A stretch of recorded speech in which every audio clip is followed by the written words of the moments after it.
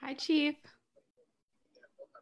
We're on. Good morning, good afternoon, and good evening to everyone out there in Facebook land. My name is Chief Master Sergeant Luis Reyes, and I am your Exchange's Senior Enlisted Advisor. Today, we have a big guest. See these guns? His guns are much bigger than mine. But he's a great dude. But before we get to him, let me introduce my co-hosts today, Leah Matthews and Roy Montez. How y'all doing? Hi, Chief. Doing good. How are you? Roy, you working it doing out? doing well over here. Just Oh my gosh. Hey, 1001, 1002. We got some Yes, things to talk about today with our guest. Roy, you mind introducing him? Definitely, Chief. Yeah, we're excited about today's guest. He's an instructor in the Army and an enlisted athlete. He's one of our biggest, no pun intended, names in professional bodybuilding. Our friends over at Redcon 1 helped us connect with him today. Please welcome Cedric the One McMillan. Hello. Cedric, thanks so much for joining us. We're honored to have you on, and thanks to everybody tuning in. Let us know if you have any questions for Cedric. We'll be reading those throughout the live broadcast. Leave some love for him and let us know where you're watching from. And if you don't follow us, you should do that because Chief Chat is every Tuesday and Thursday, and that way you'll know who's coming up next. And to enjoy this big guest with your friends, now's a good time to start your watch party. Hey, Cedric, so let's get this going, right? We're excited to have you on today. Where are you currently at? And how have you been surviving this time of maybe staying at home, coming to work, the whole pandemic? What's going on? Where are you at? Well, I'm in my home state of South Carolina now, and we've been on active orders. I got a team. We've been on active orders since the end of March, and we're doing some missions around the state, helping out with COVID virus testing sites. And so that's keeping me pretty fucking busy. Honestly, nothing else has been going on but that, because, you know, you never know when you're going to get a mission. It's not like a normal 8 to 5 type thing. We may be scheduled. We may not have any missions tomorrow. And then by the time we go to bed tonight, there's a mission for tomorrow, you know? So like last week, whenever I scheduled this, we didn't have any missions for Tuesday afternoon. And of course, Sunday, it came down to, hey, we need you guys to be at this place all week long. So here I am. So whereas it would be more ideal for me to be at a laptop on some Wi-Fi, stuff like that. But instead, I'm talking to you off the back of my truck and trying to watch my soldiers at the same time. Yeah. Well, we really appreciate it. We appreciate you joining us and improvising here. Yeah. One thing I can say, from what I can tell, it seems like, you know, dealing with the shutdowns and all of that stuff, it seems that it could be a real big inconvenience for people, because things are so different from normal life, where you have access to all of the stuff that you normally can do and go places you can normally go, to the gym, for example, and for your schedule to just be so altered in such a way that makes it difficult to do things like you normally would. And like I think I told somebody this morning, I said, hey, my whole life is that way. You know, if it's not my kids or it's my mom, you know, she has dementia now, so that's very unpredictable. And then working as well, you know, no day ever goes like you would want it to go. Having time where you can't go to the gym and all of that stuff, that's normal for me, because if we're working or we got a mission, you know, like this morning, for example, I have to wake up at 3:30 and have to be ready to leave at 5 a.m. To make it down here for our mission. It's not possible to get to the gym and be ready to roll at 5 o'clock in the morning. And then when I get off work, I have to go watch my mom. So it's not possible to go to the gym, you know, before I go see her, because I need to be there immediately when I get off work, you know. So that's one of those times where it's like, man, this just is not a perfect match for my bodybuilding career. But stuff like that always happens to me. And whenever I have good days where I can make time to do what I have to do, I do it. And when I have days where I can't make time to do the stuff like that I want to do, I don't do it. And what I try to do is not get so stressed out about what I'm unable to do. Try not to get so stressed out about things that I can't change. You know, you guys have heard that before. And then try to find ways to where I can make it happen.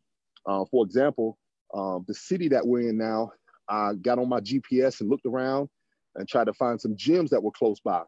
And I found a gym that was, you know, a couple of miles away. And I talked to them and said, hey, you know, when we get off work, can we come by here and work out? You know, yeah, of course. Come on, you and your team can come. So this way I can squeeze in a workout as soon as I get off work and then get on the road and get home, you know. So what I try to do is spend all of the energy that most people spend stressing out because stuff ain't going right. And I use that energy to try to problem solve, you know. And of course, sometimes you can't always solve the problem. Sometimes you just have to live with things not going your way. And it's cool, you know, because it's definitely not the end of the world. Because after, you know, this bodybuilding, after these muscles and all that, we still have a life to live. We still have, you know, families to try to take care of and things like that. So I try not to let things that are bodybuilding related get me to where I feel like I can't function as a normal human. Yeah. Cedric, I think a big takeaway is the mindset, the drive, and the determination that you've set forward to pursuing your not only your fitness goals, but also, you know, your approach to life in general. But yeah, hey, look, I can tell you, people have said, oh, if only Cedric was more dedicated to bodybuilding, if only Cedric had a champion's mindset and was willing to do whatever it takes to win, he could be a champion and he could be this and that.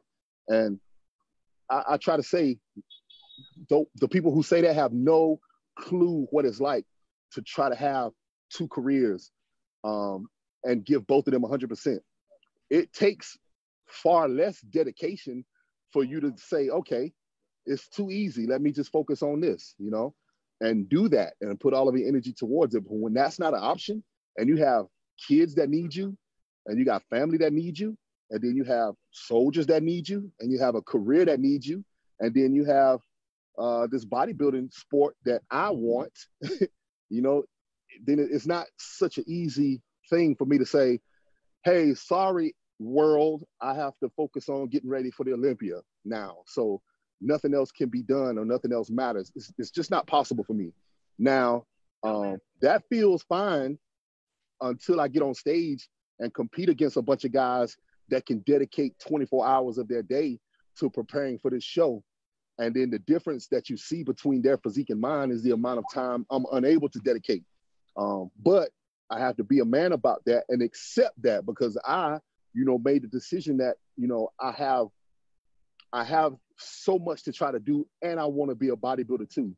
So in understanding that there's going to be a difference with how I'm able to present myself, because I'm stretched so thin over so many different avenues, then yeah, I'm probably going to get my butt kicked on stage by this guy that's able to dedicate himself completely to the sport, you know. So I understand that. And I began to not so much focus on trying to win, but focus on trying to not stop trying. I focus on trying to not stop trying. Why? Because I believe 99.9% of the people that the word that the business of bodybuilding will use is market. The 99.9% of people that we market, and for us as bodybuilders, the 99.9% of the people that we try to inspire, they got jobs to go to. They got lives to live. They got stuff to do other than eat, sleep, and work out. And I wanted to be able to do that the same way that they have to do it. Look, if I sleep 12 hours a day and I eat 8 meals a day and I work out 2 or 3 hours a day, and my whole day is based on me working out and eating and I have nothing else to do, it is far easier for me to say, hey, follow me, do what I do, right? But how much credibility does those words have to somebody that has so much other responsibilities to do? So when I'm able to say, listen, sometimes you just got to say, screw it. Sometimes you just can't make it to the gym, or sometimes you got to say, screw work and leave the gym early, or leave work early. Or sometimes you got to sneak off and go eat a meal when your boss is not looking, you know, stuff like that. Or, hey, you know, when you got to take canned tuna to the field with you because you're on a mission and you want to try to get your protein in. How can you do that? I can give these words through experience, and the experience brings credibility. Now, I may not have an Olympia championship to add credibility to my words, but I have the experience of trying to do both of these careers at the same time that brings credibility, you know. And I think to me that journey alone, the attempt at trying to do both, I hope that could be more inspiring for the people that are watching, you know. Absolutely, Cedric. And speaking of your journey, what age did you start lifting weights? What age did you start training? And oh man, so you're not gonna believe this, but I have been doing push-ups and stuff like that ever since I was about 6 years old. Back then, bodybuilding used to come on TV. It was on the sports channel, and so I used to watch Lee Haney on TV, and there was a show called Body Shapers that had like aerobic stuff or Bodies in Motion. It was, one of them was aerobics and one of them was like working out in the gym and stuff. And I used to watch I don't know why I was so fascinated with them.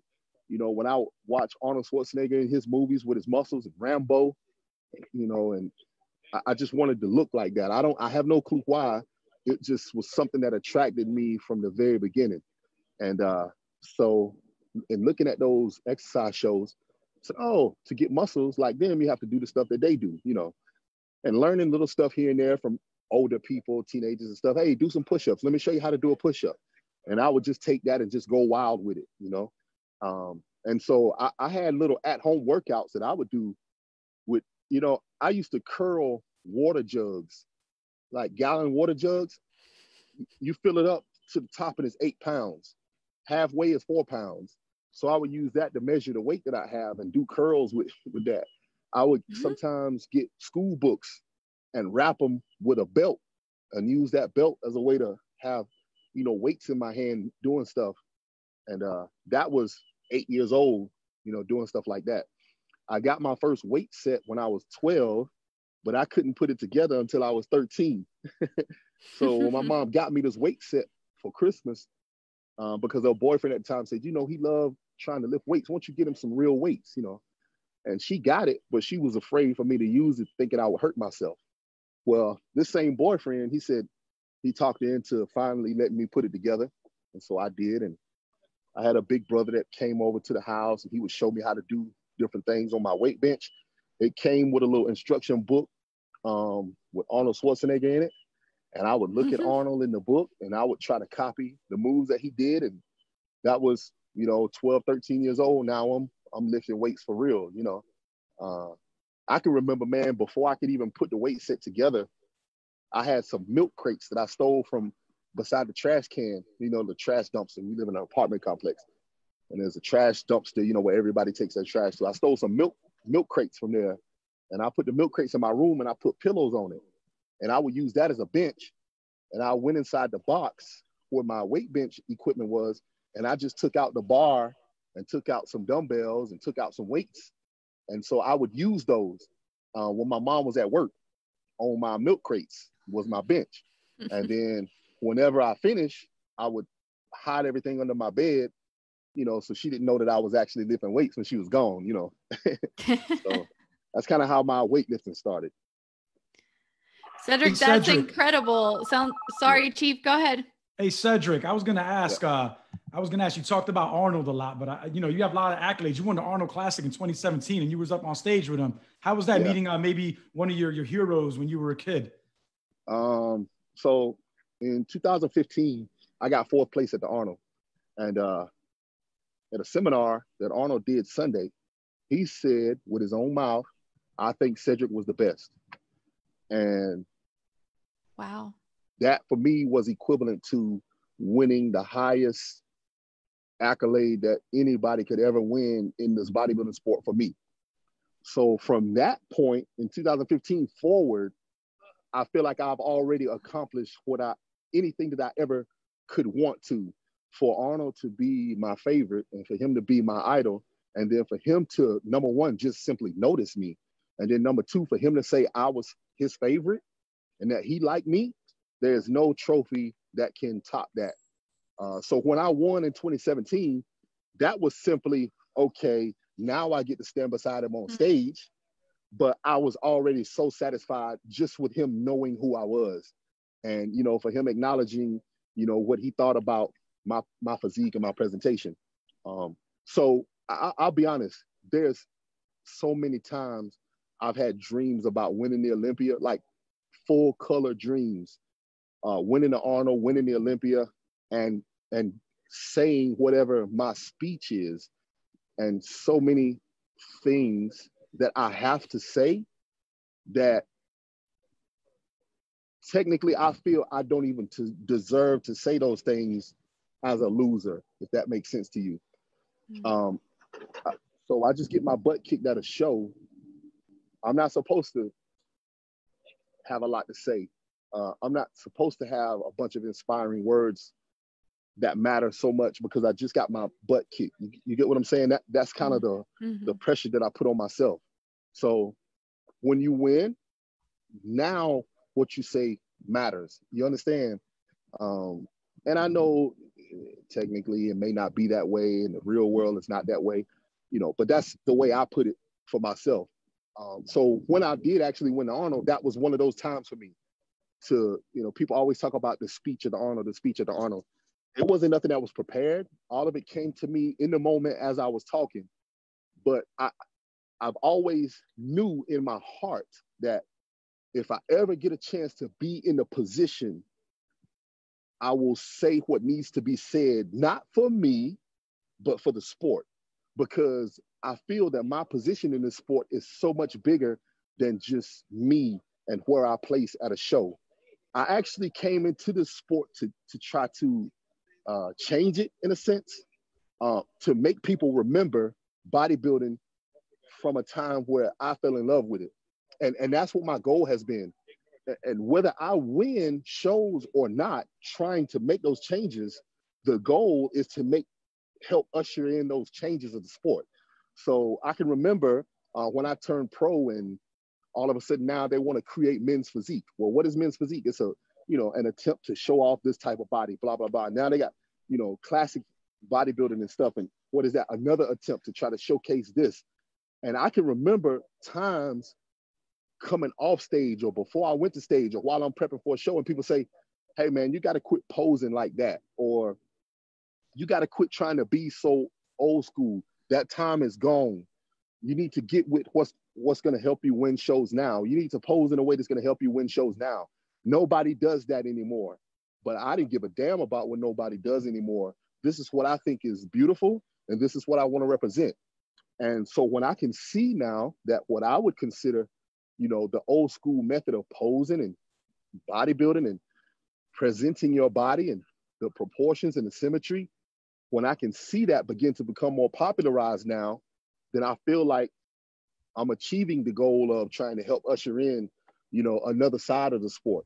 Not to say, because when I came in, it was mass monsters, right? How big can you be?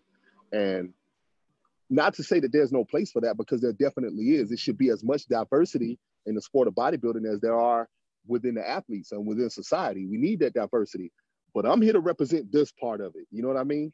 And so when I have an opportunity to be on stage as a winner, I want to say what needs to be said in order to move the sport forward, in order to help adjust people's ideals of the sport, to try to help us be as mainstream as we possibly can, to help us be seen in a positive light, as opposed to being seen as freaks. You know what I mean?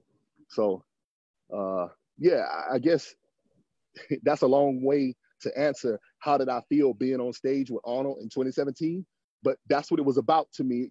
I felt like, okay, Cedric, now you're on the podium teaching a big ass classroom full of students. What do you think they need to know? What is important for them to know right now? It's not about, oh, thank you, I did this, I'm so great. No. It's about this sport and what we need to do to help move the sport in a positive way. And so that's what I take those opportunities for. Yeah. Excellent. So Cedric, you're currently serving in the Army as a staff sergeant, and it sounds like you are used to improvising for your whole life. Tell us a little bit, what have you learned as a soldier that's made you a better bodybuilder? Oh, God.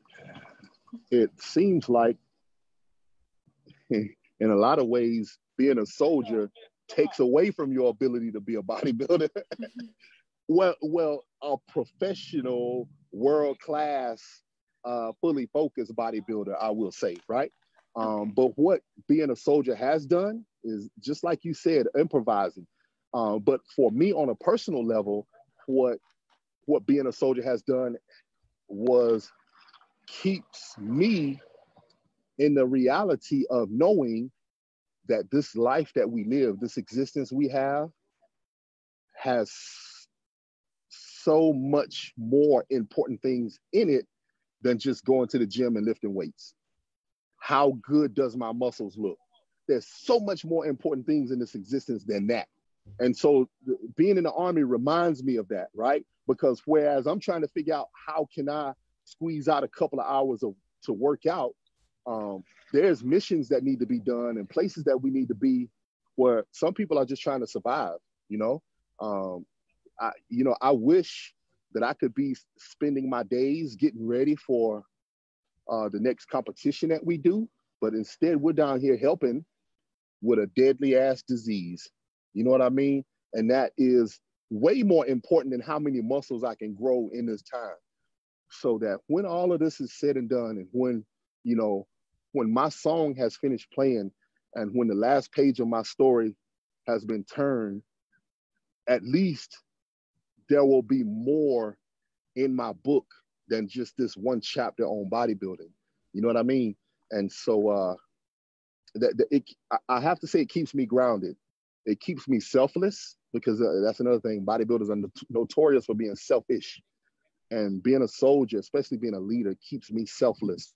Now I will tell you, bodybuilding has helped me be a better soldier, right? Because, I can be big and intimidating. And sometimes I can get people to do stuff without even cussing them out. I can just say it and they're just ready to do it, and so that helps me out a whole lot. I guess it gains a little bit of respect, because nobody, here's what they say, and they think I don't hear. Nobody want to make that big dude mad. That's what they say. Yeah. Cedric, let me just chime in real quick and read off. You're getting a lot of likes over here on Facebook. Blake wants to mention that your dedication, it's good to see you not give up on your dreams. Yeah. Let me see. Preston agrees with you. Right on. We have Tony watching. We have Cecilia. Good afternoon. She's all the way from Maryland. Monique, thank you for your service. Blake again, good morning. I had the honor of tackling a few ACFT exercises last year. And I want to mention, do you have any words of advice or any tips on techniques for anyone watching on how to accomplish and, tackle the ACFT from your perspective?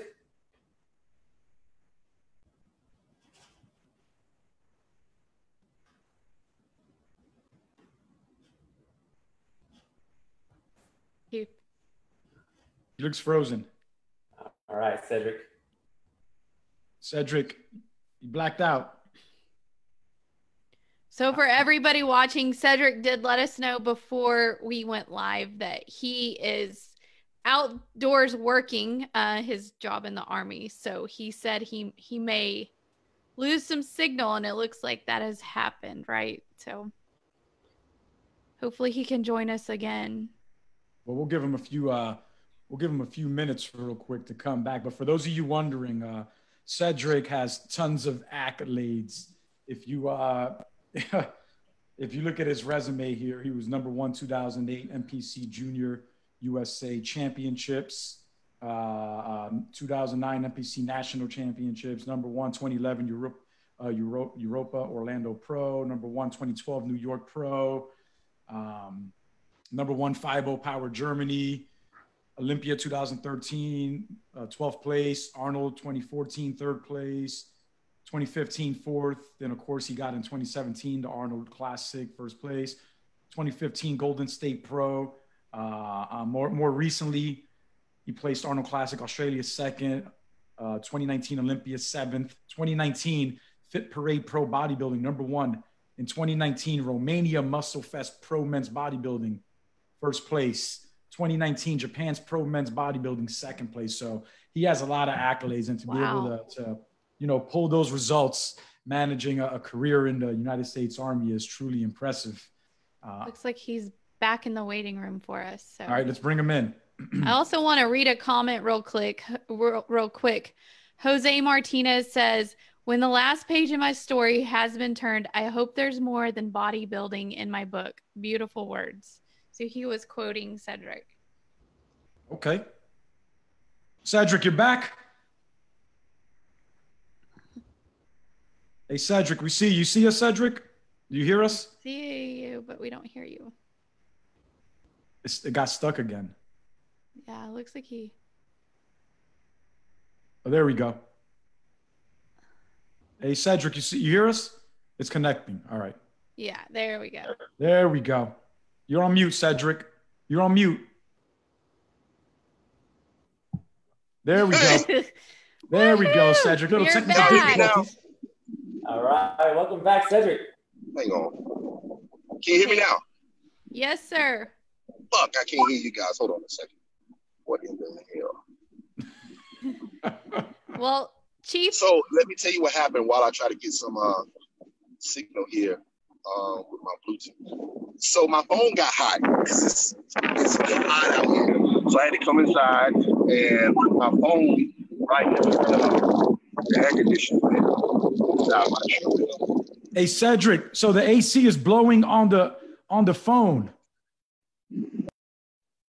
So we could barely hear you. Okay. So,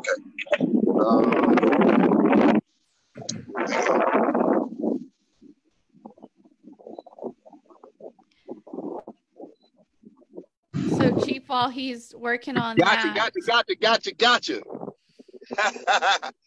you now. You hear me now, okay? Yes. Yes, You hear sir. us? Okay. Look, I apologize, okay? Hey, you're all good. This is good. We're happy to have you on. And if we need to let you go, we can do that too. Okay. Yeah. See me? I'm working. All right, I'm back. See how In action. you guys my life?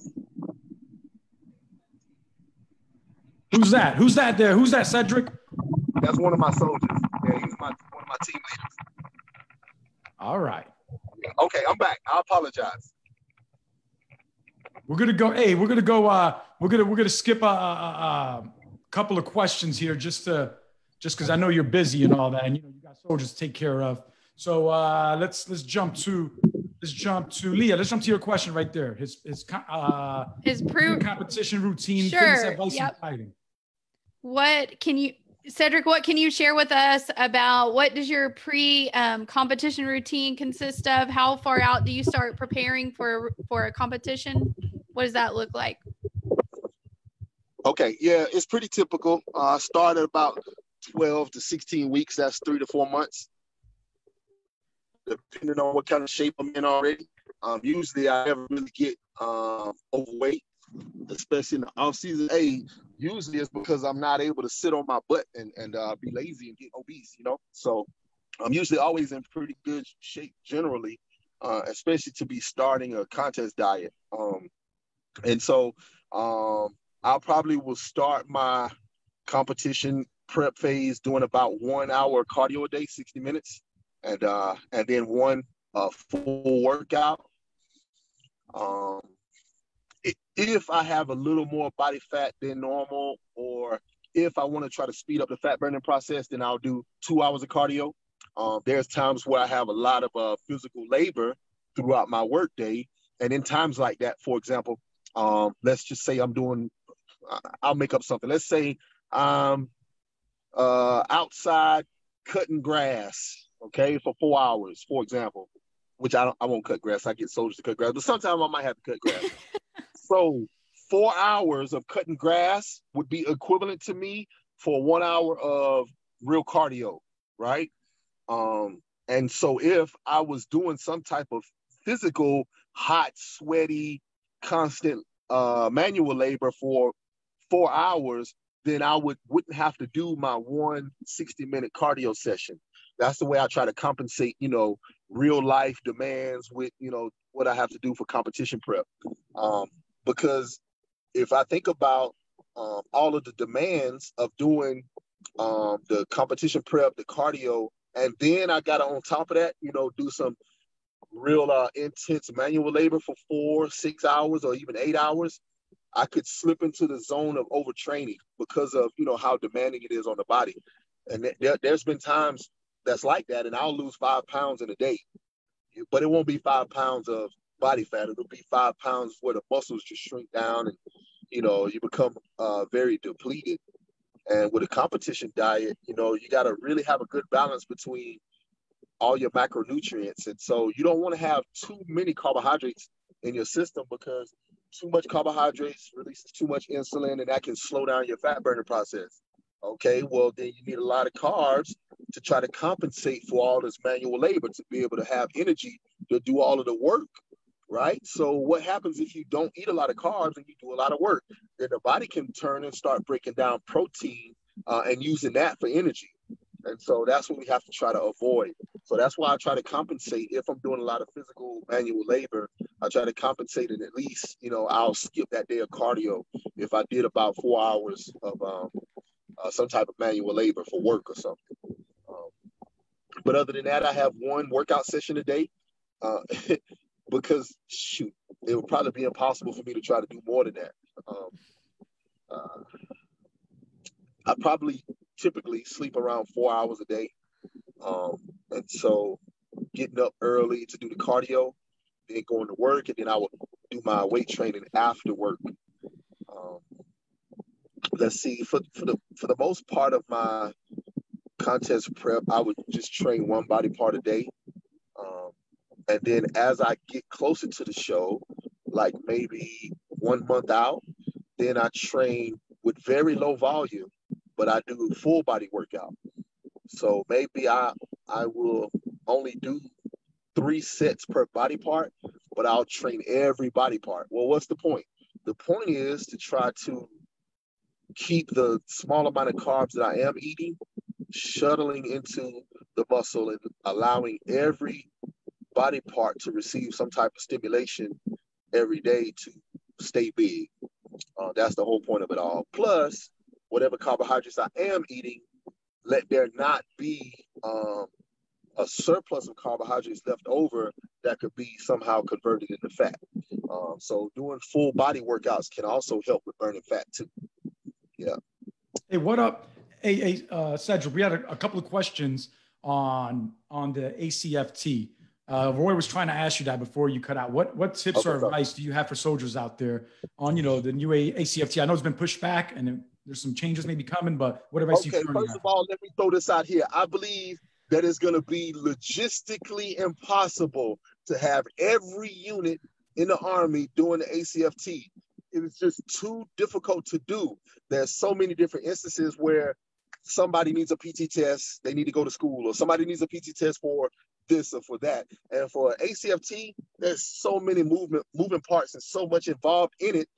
It's just going to be a logistical nightmare. It really is. I think the only way you could possibly do it is you're going to have, for people that are active duty on a base, you could have, several ACFT fields set up. You can have a whole ACFT unit, and they're dedicated to grading and maintaining, the ACFT tests and the field. That would be their job. And then a unit could come through there and get tested, or a person could schedule a test, come through there and get tested. But I don't even know if the Army is going to dedicate that amount of manpower to that, because usually the way it is now, PT tests get done in-house, So if I have a team of 15 people, I could, with the right, support system, test my own soldiers. And with doing it like this, I don't think it's going to be possible. You're going to need people that are certified. And the other difficult thing about it is training for the ACFT. You need to be in a damn gym with some real equipment. Now, they got a lot of different ways you can improvise and use improvised equipment until somebody gets hurt using some improvised method of doing an ACFT event. When somebody gets hurt doing, I was trying to improvise a deadlift, or I was trying to improvise a leg tuck, Okay, and then you fell and broke your neck, or you did this and that. So it's going to create a big problem, I think, because if every group of soldiers doesn't have $2,500 of equipment to be able to train on properly, then you can't justifiably test these soldiers on something that you don't make sure they have everything they need to train on it properly, right? So when you leave it up to soldiers, hey, train on this your own way, but then we're going to test you very specifically, that's going to be setting these soldiers up for failure now, right? So I really think they're pushing it back because they realize they're running into a lot of roadblocks. We're trying to do it. I think it's a good idea for some units. It's a good idea for some units that have the type of support necessary, or they have the logistical system set up to allow them to do it. But to make it Army-wide, I think it's going to be very difficult.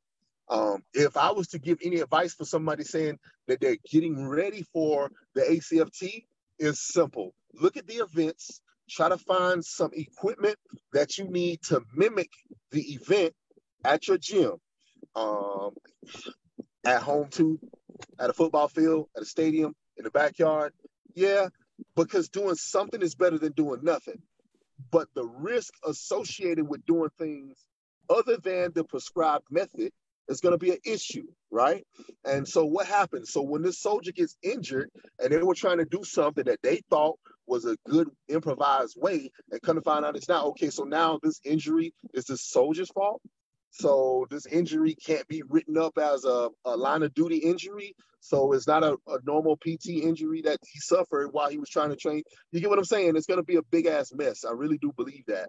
And I think the only way you're going to be able to test these soldiers possibly, or the only way you're going to be able to test these soldiers properly is to make sure that they can all properly train. That's going to have to be necessary. Look, I'll be honest, man. We had a first sergeant that was saying, put some sand in these buckets, do deadlifts with that, or put this pole between two vehicles, let a soldier hold each end to make sure it doesn't roll, and do your leg tucks there. Man, are you sure about that? Yeah, well, we don't have a lot of pull-up bars, so we can put poles between two vehicles. Okay. That is going to be a problem. You get what I'm saying? Or hey, fill these sandbags up with sand, weigh them to see how much they weigh, and use these for whatever. Okay, well, listen, if I train with sandbags, but then I don't use sandbags on the test, that's going to be a problem. My mechanics aren't going to be right, So I have to be able to train the same way that I'm going to be evaluated. That's what I think. That's what I feel we owe the soldier that. In order to properly evaluate them. Can training any type of way help you improve? Yes, you can start at this one point, and I couldn't do but 3 of these, and now I can do 5 because I trained doing something. Yes, that is possible, but I don't think we can rightfully evaluate their performance on something that we didn't make sure that they had the proper training. Especially doing this safely, right? I think that's the key that you're hitting on here. Because safety is the key. Yeah, we can put you out there and let you do whatever and pray to God that you don't get hurt. But when people start getting hurt training for not taking the ACFT, but when soldiers start getting hurt listen, because the ACFT looks a lot like CrossFit, okay? And let's be honest, how many injuries do people get with CrossFit training? I'm not talking about how many people get hurt in a CrossFit competition, which is what an ACFT test would be. I'm talking about how many people get injured doing CrossFit training. A lot. And when those LODs start rolling in, when these injured shoulders and, hurt lower backs and knees and stuff start coming in, that's when they're going to say, hold on a second, because how much risk is associated with doing push-ups, sit-ups, and a 2-mile run? You know what I mean? So I think they're going to have to rethink this. Will it be great for some units? Yes. Will it be great for some soldiers at a certain point in their career, like initial entry? Yes. Will it be great for units as they get ready for pre-mobilization? Yes. But every day, all day, look, and I mean the training aspect of it, not the testing of it, but training this way for pre-mobilization, training this way as initial entry. Is that beneficial? Yes. But training like this every day, certain instances, maybe, but I believe all day, every day, all year, you're going to start to have a lot of injuries associated with that. It's a hazard just alone by itself. Even in a perfect situation, there's still a lot of hazard associated with that. You know, now we can take somebody like you that's in tip-top shape. You know, we can take somebody that's fucking awesome and they're doing this stuff at the gym anyway, or they're doing this stuff at home or whatever, even using improvised methods. They do that on their own anyway. Even that guy could possibly get injured at any given time. Now think about somebody that's never done this stuff in their life. Think about people that are borderline with their physical fitness, you know, stuff like that. Maybe somebody that just got through a pregnancy, or somebody that just got pregnant, you know, somebody that's had a pre-existing injury. Some of this stuff could really aggravate things, you know? So I was going to say, right, I could tell you're very passionate about this. I'm looking at the comments here on my phone as they're rolling through, and, you know, you're very passionate about this. So let's switch gears. And I want you, what advice do you have to give someone that's just starting out with weights and wants to get bigger? Okay.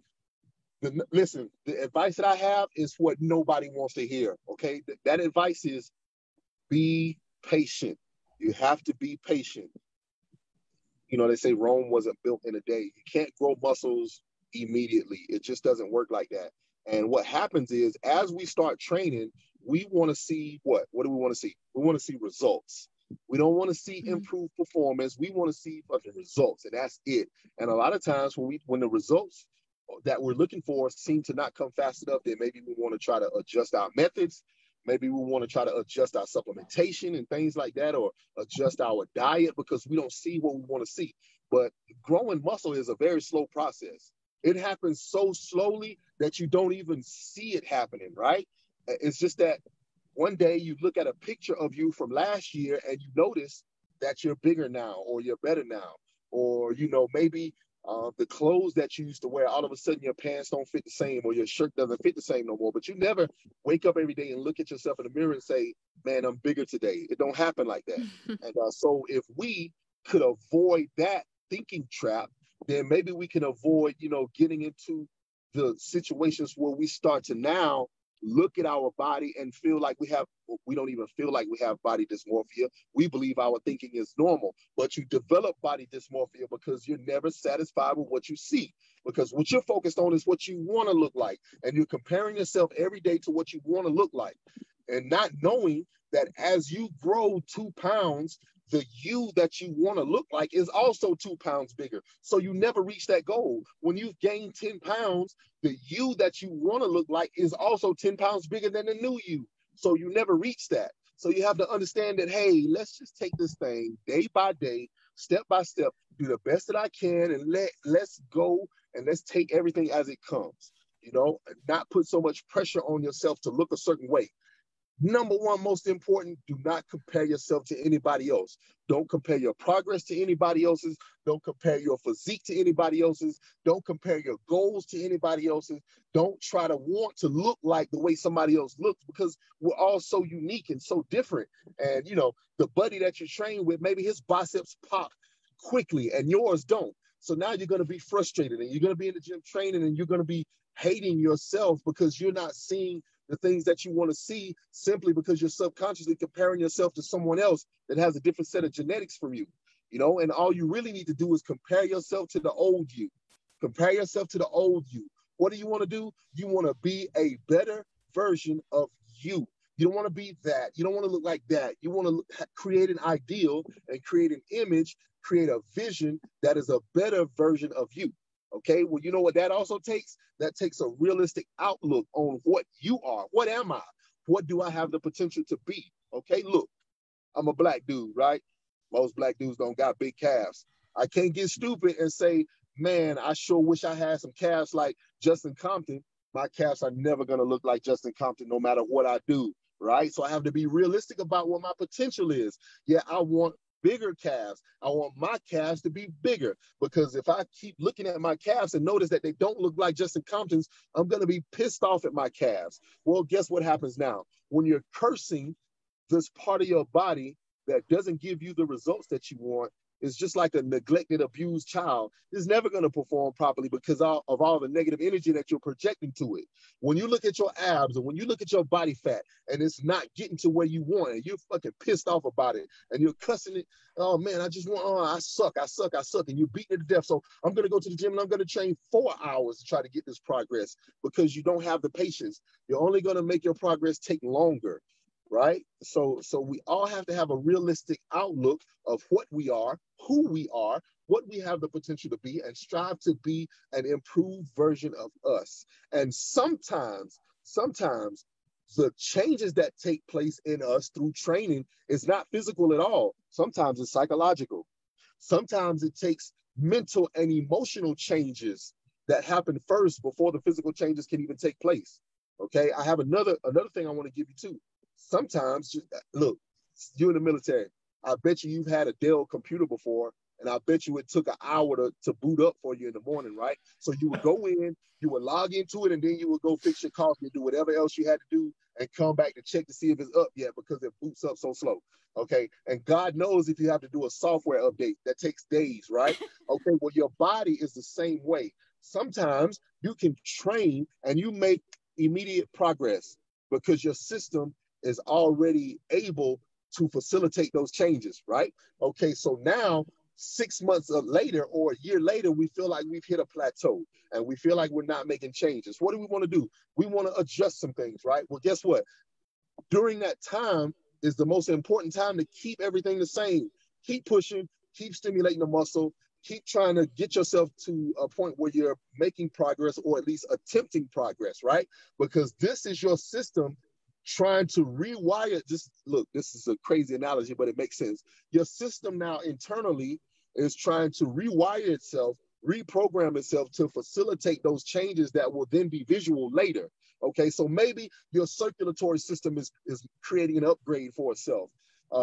Maybe your cardiorespiratory is making an upgrade to itself. So you can't see any visual changes, but that don't mean changes aren't taking place inside that are going to facilitate the physical changes that you'll see later.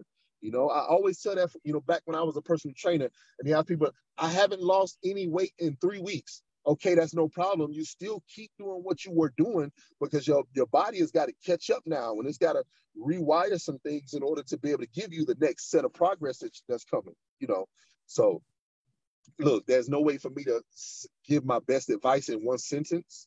Like, hey, just squat if you want big legs. That's my advice. No, there's no way to give a one sentence advice because all of that I just said is very important for a beginner to understand as they take this journey.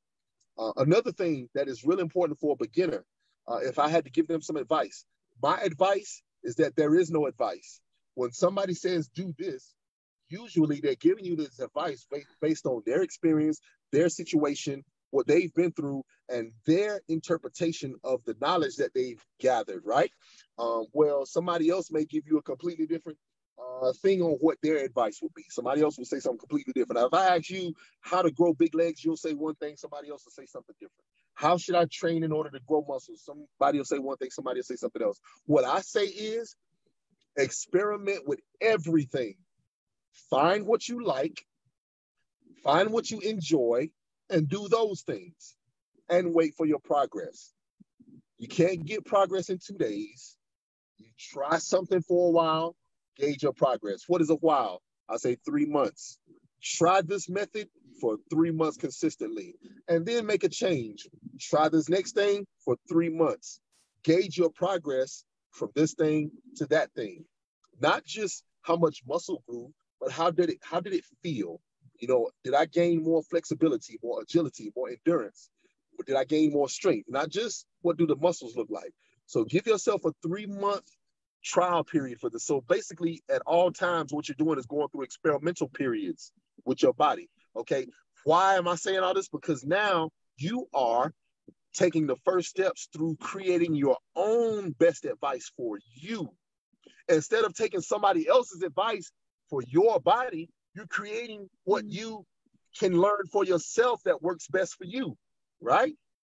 What's the best stress relief for me? I might like watching porn. Somebody else might want to smoke some weed. Get what I'm saying? 2 different methods, right? It accomplishes that for me. Smoking weed accomplishes that for you. So you have to be willing to take the time to study, gain knowledge and understanding and experience for yourself without just looking for the give me the best advice, give me the key. Because there has to be, Cedric, you're this big and I'm this big. There has to be a magic secret that I'm missing that tell me that. No, the secret is consistency. The secret is you just don't stop no matter what. You don't quit. And then you be crazy enough to do.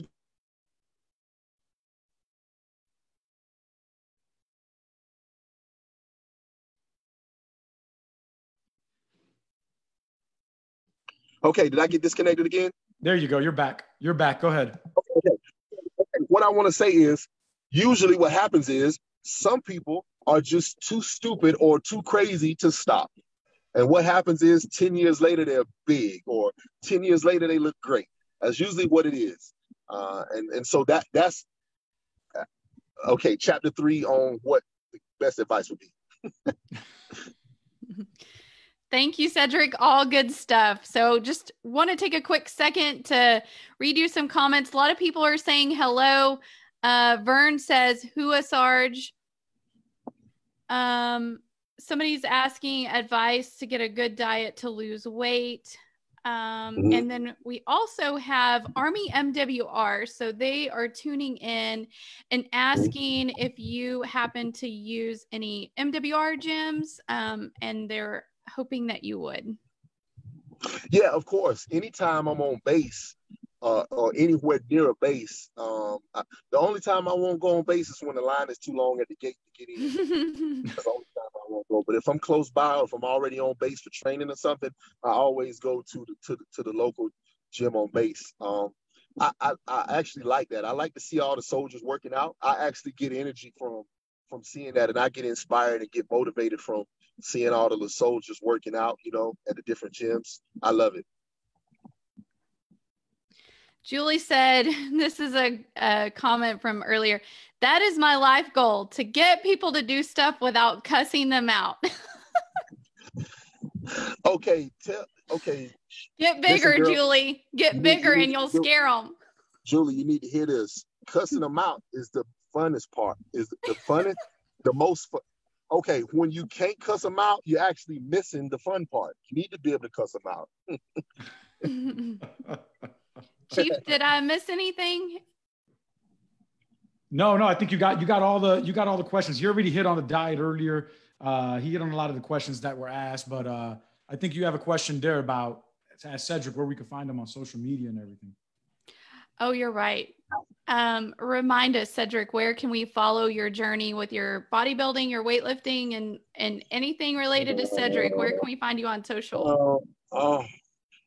So I can't guarantee TikTok. I can't guarantee that you can always follow my journey on social media because I'm not very active like I'm supposed to be. Okay, but I try.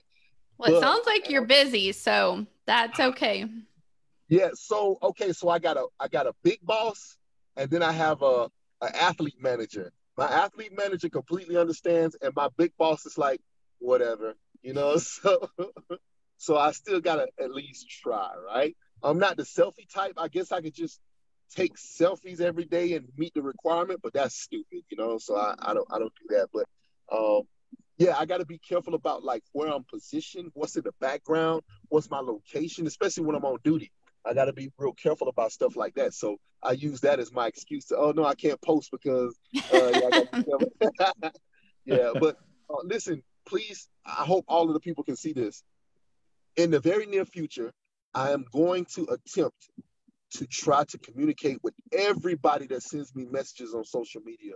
Every time I try to respond to a few messages and I say, you know what, I'm going to answer everybody, I end up getting overwhelmed because it's too many. But to everybody out there that follows me and supports me and my style and the way I do things, I love y'all. I do. There's been times where I felt like quitting. And then I said, I can't quit for all of the people that are expecting me to keep doing what I'm doing. I can't quit for them. Can I quit for myself? Yeah, I could just go to the gym and be happy with going to the gym. but I have to keep showing up for them. And the people who support me is what inspires me. Because, you know, I probably won't be able to satisfy the judges. So my goal is to be able to satisfy the people that support me with my presentation. And that's what I try to do. And that means everything to me. So to all of y'all that are watching this, or get the word to whoever, to my soldiers out there, all of y'all, man, listen, I really do love you. And that's just not some stuff that some PR person told me to say. I really do. Because I understand that, you know, look, I don't have a marketing scheme anyway. So anybody that's following me is because they really do care, because I don't even do my stuff like that, right? So that really matters to me. Somebody said, I think it may have been my boss. He said, you know, we studied the analytics and all of your followers are actual followers. They're not like fake followers. Whatever that means, it means a lot to me. So I really appreciate everybody, man. And I want to try to do better. Of course, I want to try to perform better on stage. I want to try to be a better version of myself. But I also want to not give up, keep doing what I'm doing, and be better on social media too. I need to try to do that, right? So to help everyone out, so help Cedric out there, I think you can find him on Instagram, Cedric McMillan. Yeah, Cedric McMillan on Instagram, Cedric McMillan on Facebook. I downloaded TikTok and then I erased it because somebody said they can spy on your life from China with TikTok. So I deleted it. Plus, I don't make dance videos that often, so I hadn't been using that either. Yeah, I'm not doing that either. Hey, Cedric, thank you so much for spending time with us. Thanks to Redcon One for hooking us up with you and getting to spend a few, you know, about 30, 40 minutes here with, of course, everybody out there in Facebook land. I appreciate the candor. I appreciate you being you and telling us how it is. It comes across, right, that you're truly passionate about what you do and you really care about your soldiers and everything you're doing out there. So thank you so much. America's airmen, soldiers, sailors, Marines, and coasties, appreciate you and everything you're doing. We wish you the best on your future competitions and your continued service in the United States Army. Thank you. Stick around real quick. I'm going to ask you a question after this. So stick around real quick. Thank you so much. We're out. Okay, thank you.